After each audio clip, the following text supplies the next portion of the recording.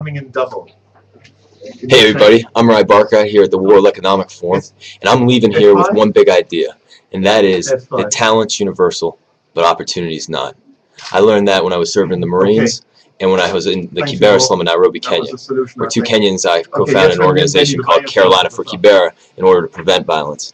My big hope in 2012 is that we can connect more talent in the world with opportunity, and we all have a role to play in that. So be a doer and connect talent with opportunity. See ya.